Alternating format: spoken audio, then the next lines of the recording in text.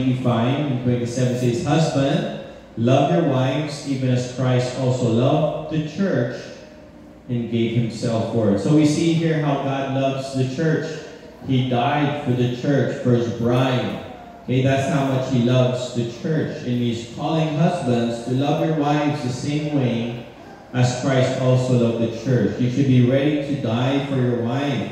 If it comes to a place where you have to protect her, giving your life, that should be an honor, a privilege, because that shows your love for your wife.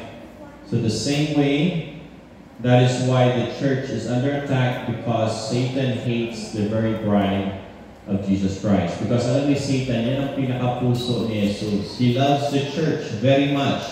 So Satan hates which what God's love. Verse 26, it says that he might sanctify and cleanse it with the washing of water by the word, that he may present to himself a glorious church, not having spot or wrinkle or any such things, but that it should be holy and without blemish. Alam mo dati, when there was a bride, nag-aaral kami kagabi, and during the Old Testament, it talks about kung yung bride dumating tapos she's not a virgin and the husband found out. Alam mo nung time nun, kasabihin sa public, dadalhin yung babae sa kalagitnaan and she will be stoned to death. Because that was a picture of very shamefulness, showing na hindi mo pinreserve yung sarili mo dun sa iyong husband. And during that time, it was a big issue. Sabi ko nga, if they will practice that ngayon, siguro marami mga kababayan na upos, patay, stoned to death. But they looked at that as a very degrading thing, that you're supposed to preserve yourself for your husband. And this is what Jesus is talking about the church. The church gusto niya spotless. God wants His wedding one day na parang isang virgin, na the babae na preserved himself for her husband. And that's the same way with the church. That's why the Bible says, I want it spotless. A glorious church, not having spot or wrinkle or any such thing, but that it should be holy and without blemish. So God takes the church very seriously. Okay? Because yan yung kanyang bride. And gusto niya that it will be present itself a glorious church that has been spotless, no wrinkle. And we see, but if it wasn't for grace, sabi nga, buti na lang yung makita natin yung grace ng Panginoon, na sabi niya, di ba, yung may illustration na mayroong babato yung babae because she was an adulterous woman, she was living in sin. And sabi ng Panginoon, sige, batuhin niyo siya kung wala kayo kasalanan. And it showed them that God still had mercy and grace. Even yung ating life is sinful and wicked, nandoon pa rin yung grace ng Panginoon. Pero sa church ng Panginoon, He expects yung kanyang church to be present without blemish, without spot, a holy church. Okay? And we should love the church kagaya ng pagmamahal ni God sa simbahan. Okay? It's amazing how people will just attack the church, destroy the church, gossip about the church. But as a true believer, bilang isang anak ng Diyos, dapat nandoon yung pagmamahal mo sa iyong church. Especially the body of Christ, yung spiritual church. Okay? Lalo na yung mga kapatiran sa Panginoon. The very thing that hurts me is yung mga brothers and sisters, pag may umaatake na iba tagalabas, parang nakakagal kasi alam mo, you are part of that body. Di ba? Pag may umatake sa mananampalataya, ramdam natin kasi kapatiran natin sa Panginoon. Alam natin na isa tayo.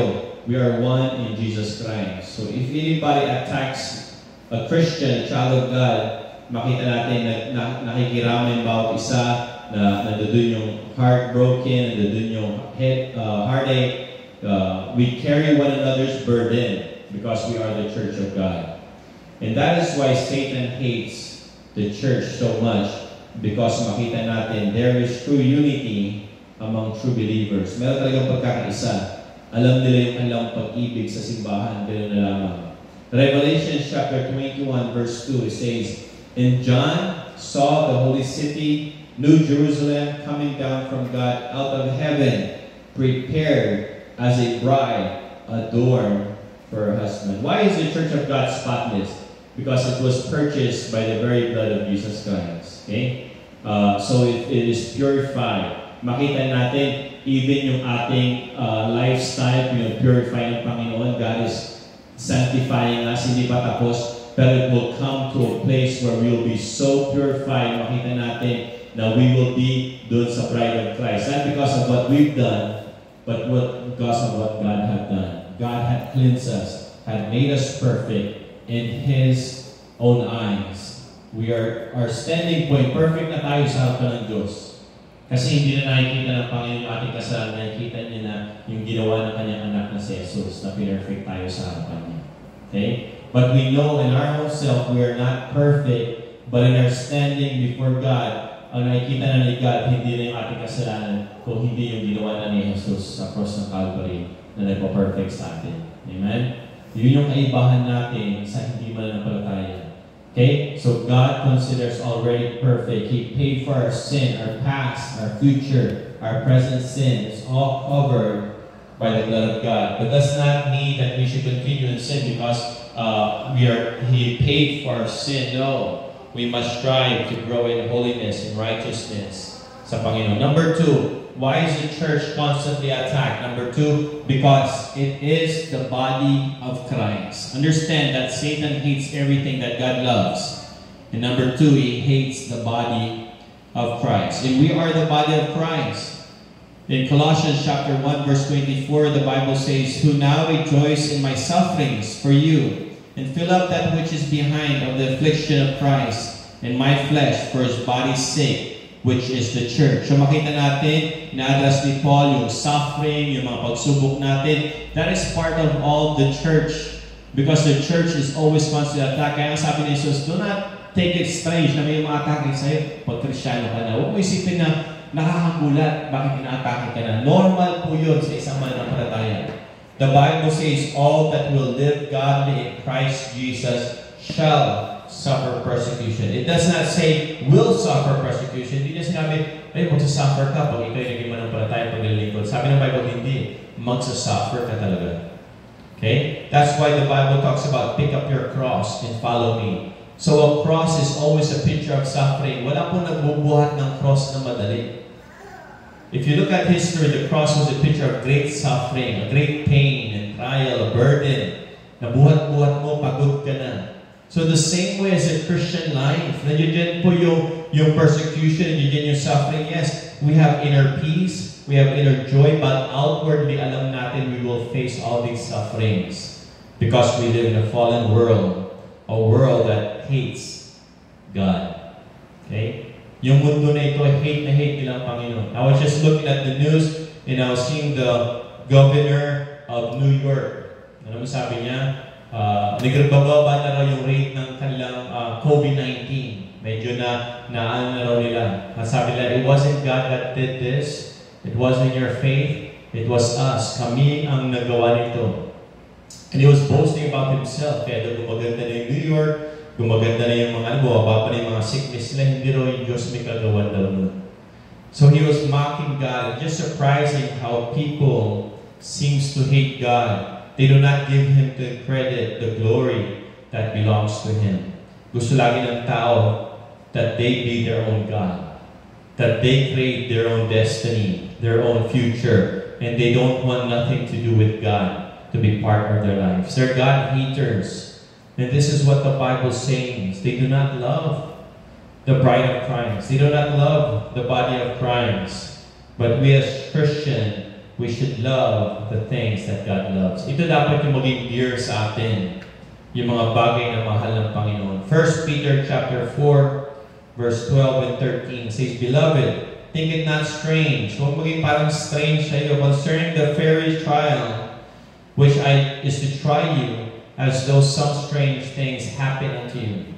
But rejoice inasmuch as you are partakers of Christ's sufferings, that when His glory shall be revealed, you may be glad also with exceeding joy. So makita natin, our joy is also in the suffering. Once we pass the suffering, the trials, nandiyan yung mga blessing, mga reward. And it seems like sometimes parang pag titignan ko yung mga farmers, nakakapagod, mainit, nagsasaka, nagtatanim, Parang kung titignan mo, napakahirap ng ginagawa niya. Parang masarap na sa aircon ka lang, nagsa-cellphone ka lang, nag-i-enjoy. Bakit yung farmer doon, tanim ng tanim, hirap ng hirap. Pero one day, yung kanyang paghihirap, aani siya. Nandun na yung masayang moment na maraming tao nakapaikot na, wow, bless yung mga tanim mo, wow. Pengi naman, wow, kaya bibili sila. Pero makita mo, maapa yung blessing. Pero hindi dumating yung blessing kung hindi rin siya nagtyaga na nagtanim muna. In the same way with our sufferings, our trials, but all this one day will produce joy, blessing. We will overcome. God has not given us these trials para i-condemn tayo, ilubog tayo, but these trials will make us stronger, will purify us, and one day we will see the blessing na merong kapalit lahat ng mga pagsubok nito. Romans chapter 12 verse 5, so we being many are one body in Christ, and every one member one of another. So makita natin, we are many members, but one body. Okay, for example, may daliri, may tenga, may paa, pero lahat yan is part of one body. Okay? When we talk about the eye, we talk about the body. We talk about the finger, it's part of our body. So this is what Jesus is saying. You are maaring maliit ka lang ng member, you're doing, but stay faithful. Because why? Nakakaambag ka doon sa body na yun. And as we all help together to strengthen that body, to grow, makita natin there's a blessing na parang pag nag-exercise. Minsan nakikita ko ng mga pictures ng mga tao na 300 pounds, ang taba-taba nila. Pero sabi nila, magkukumit na, mag-dedicate na kami, we will have a different lifestyle, mag-exercise, kain properly, sleep right. Parang nagtsaga sila year after year, they stayed focused, faithfully. Bandang huli makita nila yung result. Diba, makikita mo before and after, yung mga pictures na gano'n. And we, nakakamangha, paano nagawa nitong tao na to? How did he do it? Because of his steady faithfulness with the little things. Proper diet, proper eating, proper, and everything, all those little things add up. Diba? But if you don't start having discipline, what happens? Diba? Makita mo, isang spoon lang, diba? Lit-lit ng spoon, magtataka ka, pero kaya patabain ng tao. Because why? Pag wala nang control yung spoon mo, kahit ano na kain. Bandang huli, alam mo yung stomach natin just craves for more. Sabi nga, it does not satisfy. Sabi nga ng mga ano yung Coke, sabi nila it satisfies your thirst. Pero they did a statistic showing that Coke actually makes you more thirsty. Meron daw something doon that addicts you, lalo na yung sugar, that you want more. And the more you want, the more you realize you're never satisfied. And that is one of their agenda, is to get you hooked, to get addicted over something. And sabi nila, sugar is very addicting. It's addiction. Parang drugs din yan. So makita natin, we need to learn to say, hindi tayo kontrolin ng addiction na ito. Hindi tayo kontrolin ng ano. We need to control our body. We need to control what we take in our body. Because if we let it, we don't have self-control, bandang huli, kakainin tayong bumbu. And you see that person that umiiyak, ano na siya, 300 pounds, hindi na siya makabangon sa kama, and he begins to cry, and depressed, hindi niya maintindihan, bakit ako naging ganito kalaki? But it only took one bite at a time, one drink. Pero hindi niya alam because naging pabaya siya yung kanyang health na epektuhan. And the same way with our Christian life. Isang kasalanan lang dito, pinapabayaan natin, and all of a sudden, it's destroying us, of our life, of our relationship with Jesus Christ. We must learn to protect our body. We must learn to cherish the body that God has given us, especially the spiritual body. Napaka-importante. I remember one time in the church, kami ni Mega, we went to this church and yung pastor hindi na makabangon sa pulpito because sobrang laki. Kailangan 3 tao, bubuhatin siya para makaangat. Tapos mga 4 na hakbang lang, meron ng upuan, naka-ready, upo siya. Tapos pipreach siya sa kanila, yun yung pastor nila. And he was preaching sitting down. And I was thinking, parang hindi magandang example bilang pastor na overweight na gano'n na hindi na makatayo, hindi na makabangon. So it sees, we as a Christian, what does the world look at us pag nakita yung church? Dapat meron silang makita, wow, ibang klaseng simbahan yan. Merong spiritual discipline, may guidance, meron silang healthy growth ng kanilang pagsamahan. So we need to present a church that will show who our God is. Ay, yung Diyos nila, disiplinado siguro. And I truly believe we can do it because we have God that will help us. We have the church that will strengthen us. And number 3, why is the church constantly attacked? Number 3, because the church helps us grow stronger. Alam mo ba yung church, nagpapatulong yan para lumakas? Parang isang gym ng tao, lagi pupunta sa gym. Makita mo yung tao na lagi excited sa gym. Buhat ng buhat. Workout ng workout, bandang uli, it helps him to grow stronger physically. Tama ba? Pero yung tao na halimbawa hindi pupunta sa gym, nagiging couch potato na lang. Sa States, meron tinatawag na couch potato, na upo lang na upo, and all of a sudden, his life has been destroyed. The same way with the church. May mga tao na, next week na lang tayo mag-church. They do not take it serious. Ay, yung church, saka na lang yan. Secondary na lang yan. O pagka talagang okay na lahat, we will think of going to church. But sabi ng Bible, no. Sabi ng Bible, let us draw near with a true heart and full assurance of faith, having our hearts sprinkled from evil conscience and our bodies washed with pure water. Let us hold fast the profession of our faith without wavering. Dapat hindi tayo mag-waver. The world will waver. Okay? The world will panic. Pero sabi ng Bible, the church of God, yung mga true believers, dapat hindi tayo nag-waver. We should know who holds tomorrow, who holds our faith, who holds our destiny, who holds our life. It is God. And the Bible says, do not waver. Be faithful. And let us consider one another to provoke unto love. Sabi rito, consider natin ang bawat isa na pinaprovoke natin, na dapat natin sabihin, kapatid, mahalin natin ang Diyos. Lalo pa tayong lumapit sa Panginoon sa mga times ng crisis.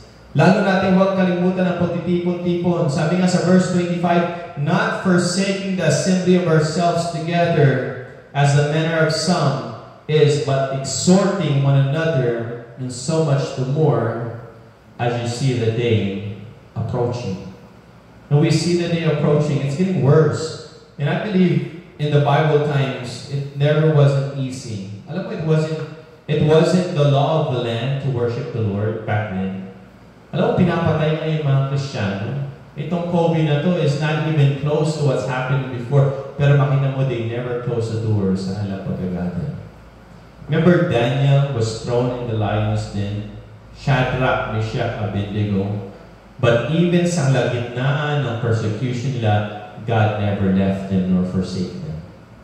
And I truly believe whatever happens to us as we serve the Lord, we're faithful to the Lord, God will show us His power. God will show us that the church of God, that even the gates of hell shall not prevent it. God is a powerful God. He knows what He's doing. He's in control of all this. Number 4, because the church is very powerful. Alam mo yung church of God is very powerful. Sabi ng mga tao, the church ngayon hindi nakapagtipon-tipon. But I truly believe the church is more stronger than ever sa ngayon. More people are getting saved under this virus. And I was just listening to John MacArthur. Sabi niya, ngayon yung kanyang live stream is reaching all different countries and makikita nila lalo nagganap yung gospel daw ngayon. Maraming mga tao nagkaroon ng house church ngayon. Sabi nga ng joke of the day, sabi ni Satan, I got it controlled. Na-control ko na yung church. Wala na silang pagtitipon. Sabi naman ni Jesus, mali, lalo pang dumami yung pagtitipon. Nagkaroon ngayon ng mga tipon sa mga bahay-bahay ngayon. Yung mga tao, lalo nagkaroon ng time to pray. Maraming mga tao, umiiyak ngayon araw-araw, nalalangin sa Diyos. Yung prayer ay yung maabot na ngayon sa trono ng Panginoon. People start having time to pray, to worship, because why? Of what is happening. So I believe the church is very powerful. The church of God, nothing can go against. Even the gates of hell shall not prevail. Sabi sa Acts chapter 2, verse 24, verse 47, one of the church that was so powerful used in the time of the Bible says, and they continue steadfastly, even with persecution under the time na to, in the apostles, doctrine, and fellowship, breaking of bread, patuloy pa rin sila nag-meet house to house, patuloy pa rin sila nag-fellowship, patuloy pa rin silang nagsasama-sama na sinasabi ng mga tao, ano ba itong mga to? Mga buwang yata to, mga siraulo yata to. Tipo ng tipo, may persecution na nga. Meron na nga nangyayari, pero they did not fear. But makita mo, what fear that came upon them. Sabi in fear, a different kind of fear that came upon every soul, and many wonders and signs were done by the apostles. Alam mo, things begin to happen when true believers worship during persecution. It starts becoming a light, a wildfire. Wow, iba yung samahan na yun. Diba? The Catholics will fear, the Iglesias will fear, pero yung mga tunay na mananampalataya, they will still make a way because they know their God is real. They know their God is true, and their God is powerful. And the Bible says, who can go against you? Greater is He that is in you than he that is in the world. And sabi rito, and all that believe were together and had all things in common. Lalo pa raw sila nagkaroon ng malasakit sa bawat isa. Under persecution, lalo sila nanalalingan sa bawat isa. Lalo sila nagtutulungan. Lalo sila nag-share ng mga blessing. And then wonderful things begin to happen. Sabi nga, and some sold their possession. Mga iba, binenta pa nila yung mga possession nila, yung mga goods nila. Imparted them to all men as every man had need. In verse 46, and they continually, daily with one accord in the temple, and breaking bread from house to house, did eat their meat with gladness and singleness of heart, praising God and having favor with all the people. And the Lord added to the church daily such as should be saved. Alam mo, sometimes we wonder bakit yung church hindi powerful sa ating paningin. Because sometimes we're not practicing what God wants us to practice. If we start practicing the Bible, we will begin to see the power of God moving.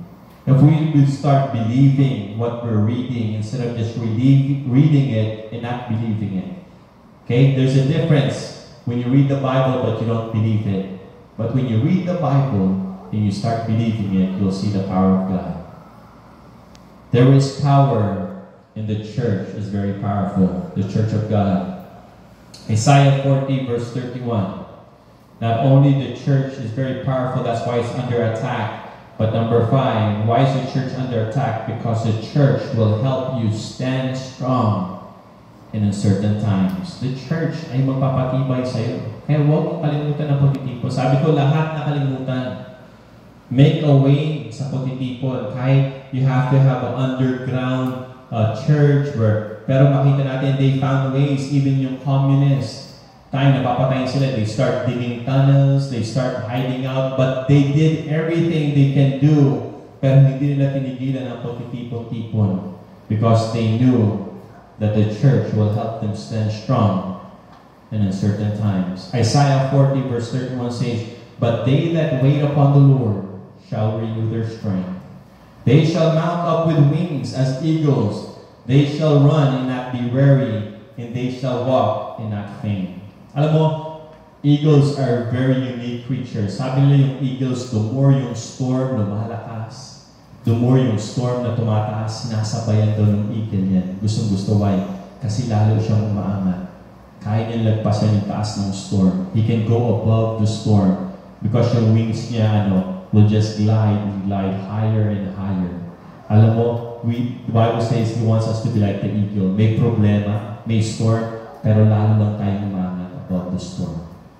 And we're just enjoying our life, serving faithfully the Lord because we know God will give us the strength to go on. We shall not faint, the Bible says, but we should be like the eagles that mount up wings and shall run and not be weary, and they shall walk and not faint. So wait upon the Lord. Just be faithful. Strive. Go to church. Pray. Read your Bible. And you'll see how God will just strengthen your life day to day. John chapter 16 verse 33 says, these things have I spoken unto you, that in me ye might have peace. In the world you shall have tribulation, but be of good cheer. I have overcome the world. So we already have a champion. His name is Jesus Christ. And he said he had overcome the world. And if God has overcome the world, sabi niya, you will overcome it. Because I will never leave you nor forsake you. We have a champion. We have one man that stood above everything, and he still came out victorious. He is the true champion, our Savior, our Lord, our King of Kings, and he could be trusted even in time of crisis. 1 Peter chapter 5, verse 8 and 10 says, be sober. Ano ba ibig sabihin ng sober? Ano ba yung word niya? Alam mo yung mga taong lasing, they're not sober. Kaya nga kung ano nagagawa nila eh. A sober mind is having a mind that is clear. Make sure you're not sober, you're not drunken, or your mind more polluted with the garbage, with the things of the world. Sometimes we need to realize that there is a mindset na kinokontrol tayo ng mundo. They want to put fear and panic in us. And that's why all the news, lahat na makikita mo, shocking news, shocking. They want to build fear and panic. In everything you do, sabi nga, there's people that fears everything. Can't go out to their house because they fear, may nag-fear sa rats, may nag-fear sa spider, may nag-fear sa heights. May mga tao na kahit kailan ayaw nila sumakay ng airplane. I met people and every day they're just living in fear. Kasi pag sumakay ng airplane, manabasa ko, nagka-crash yung airplane, baka mamatay ako. Meron mga iba nag-fear sumakay sa kotse kasi pag tinignan nila yung statistics showing maraming car accident nangyayari. Marami pala namamatay sa kotse, huwag na tayo sumakay. Airplane, pag tinignan nila, ang dami namamatay sa airplane. May posibilidad, pag sumakay airplane, mamamatay ako. Alam mo, marami namamatay sa germs. Marami namamatay sa ganito. Lahat, everywhere you look, it's bad news. And you'll just be paralyzed sa iyong bahay. Scared to do anything because, baka ito na. But if you know who's tomorrow, it does not mean to be careless. Hindi ka naman nag-drive, Lord, bahala ka na. Pikit mata na ako, mag-drive ako, mabangga. Control. Hindi naman ganun. Pag hawak mo yung manubuela, do your best. Drive carefully. But even though you drive carefully, kung may buang naman na tao na babangga ito, wala ka rin magawa.